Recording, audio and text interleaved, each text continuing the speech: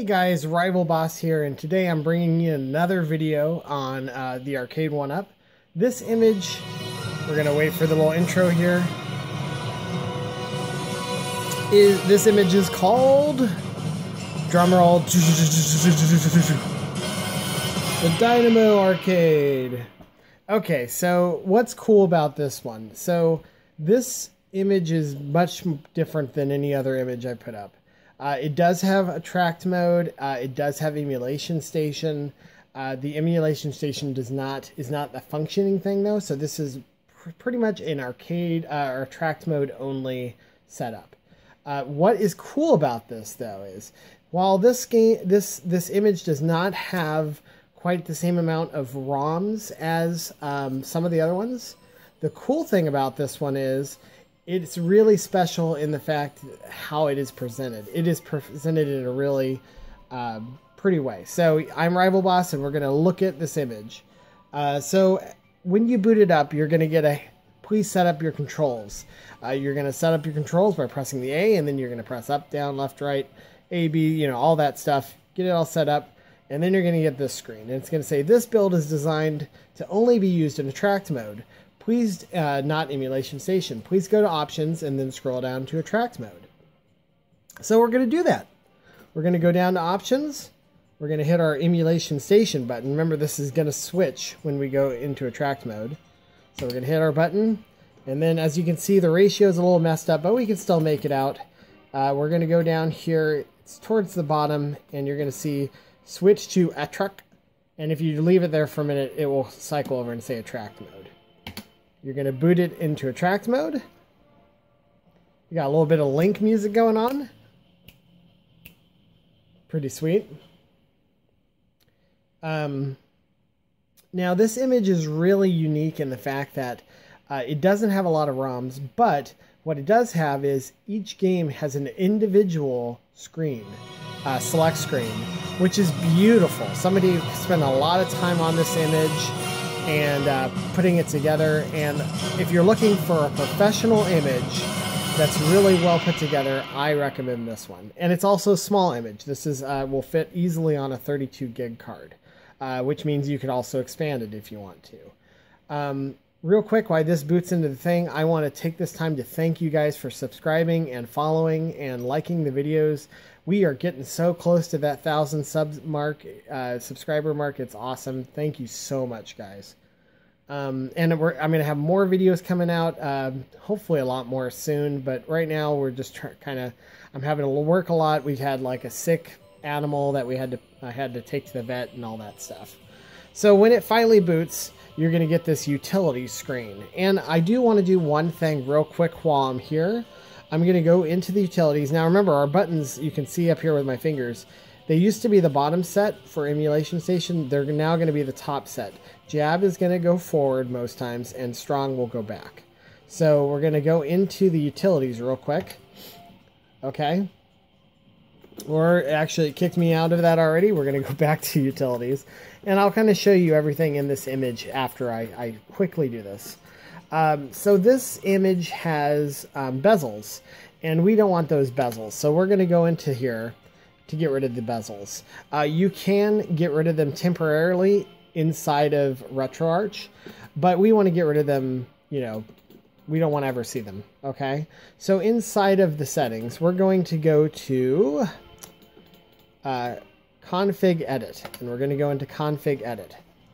I also turn the music on. If you don't like the music, you can actually turn the music off. I'll show you where to do that too. So you're going to go to configure basic Libro emulator options, okay? Going to go into there. Remember, you're an emulation station now. And then you're going to go down to this one that says configure default options for all Libro emulators, okay? You're going to select that, and then you're going to want to set your ratio, okay, to 5:4. So this will set all games to 5:4. And then we're going to go down here to overlay enabled, and that will be set to unset when you first have it. You're going to want to set that to false. Okay.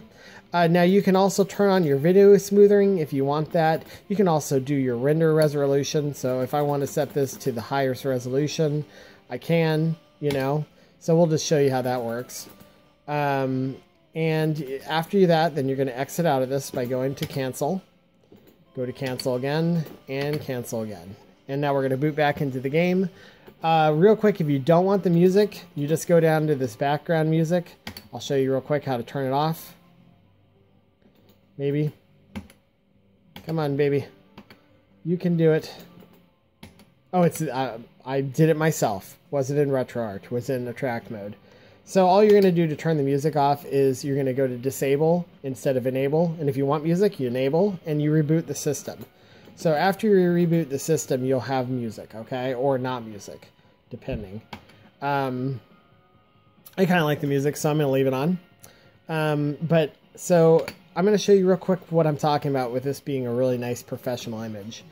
So inside of each one of these, you know, you have your normal tracked mode, but after you go in one step closer, every single game has its own little cool intro. Like, yes, it doesn't have a ton of images, but man, every single, it looks so professional, like 720. And the other cool thing I'll show you in a minute, there's another cool thing here. So yeah, it's really cool. Like every single one of these, and we'll go back out, has its own little art. So it looks so nice. We're going to go down here to Capcom, just to kind of show you. And look at some of these Capcom images. They're so pretty. Like the Final Fight, Forgotten Worlds, Ghost and Goblins. Look at, like, this is such a nice professional image. Street Fighter, I bet, let's see what Street Fighter looks like. Look how nice it looks. Pretty sweet. So as you can see, it's just a really nice professional image. Go down here to Capcom 1 real quick. I was just going to show you 1940 Cadillacs and dinosaurs. Captain Commando. I mean, they're just so nice. Now, the other cool thing this image is going to have, I'll show you real quick. Wanted to show you how cool, where is it? I think it's in actually number 2. Let me show you guys. Capcom System 2.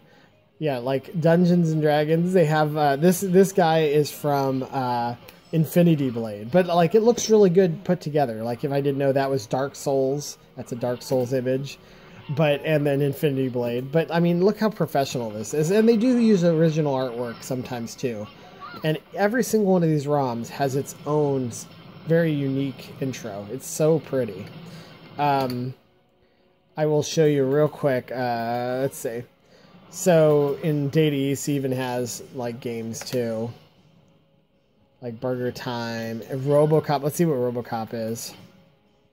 Oh, how cool is that?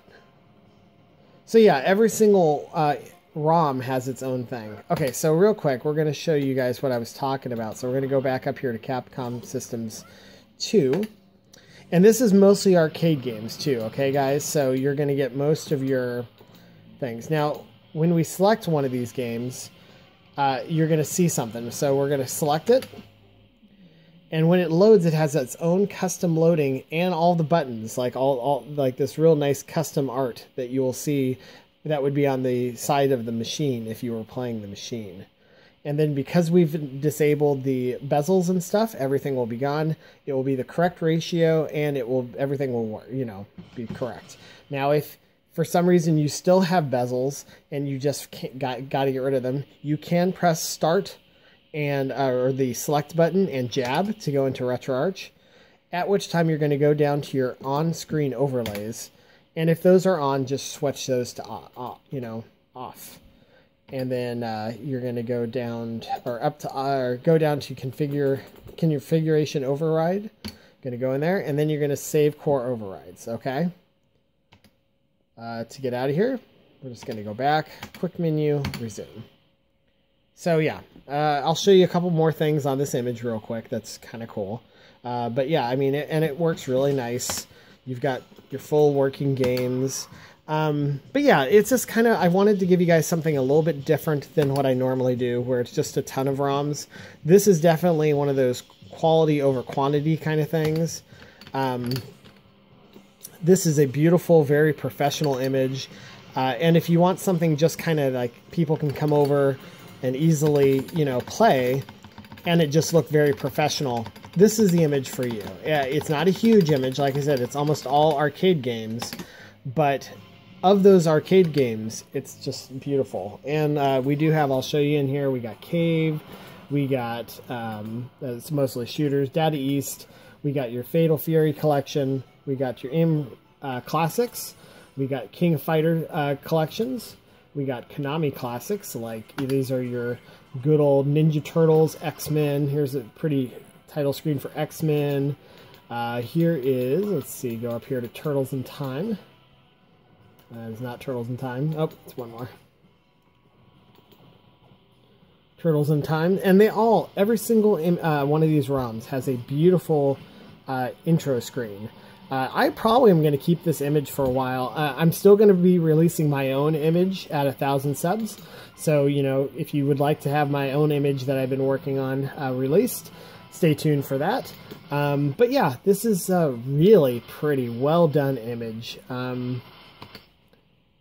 And yeah, let's see, midway, you got your good old metal slugs. So you can go in here to see all the metal slugs.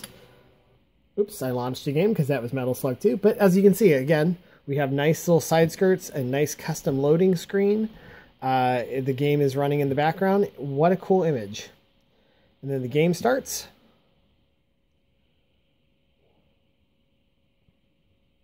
How cool is that? Neo Geo. Anyway, Metal Slug. But yeah, and, you know, Metal Slug 2, Metal Slug 3, and they all have their own little individual title screens. 4, 5, and X. Okay. Go back real quick. Namco Classics, so you got your Driller Man and all that stuff. Nintendo Classics, these are Nintendo arcade machines like Donkey Kong and Pac-Man. We got, I don't even know what Razzling is. I'm going to guess this is a bunch of shooting. Sega Classics, let's see what's in there.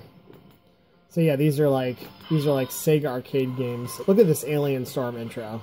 Like, how cool is that? I like, did you even see look at this art. This is a model, so somebody must have cosplay and this guy found this.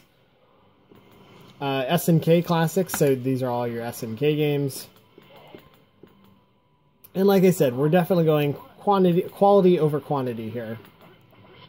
So if you liked this image, please go ahead and subscribe it. I will put a link to the actual image name, and if I can, a direct link to the, let's see, Tycho, a direct link to the image, and more than likely it's probably Arcade Punk's website. But if you liked this video, please like and subscribe and check out our other videos. I will be having a video very shortly coming out for basically I love Earth Defense Force, and I bought Earth Defense Force 5. I bought a physical copy, which you might not even know exists. But yeah, and I'm going to show off Earth Defense Force 5, so stay tuned. And this is the RivalBoss, signing off. Thanks for watching, guys.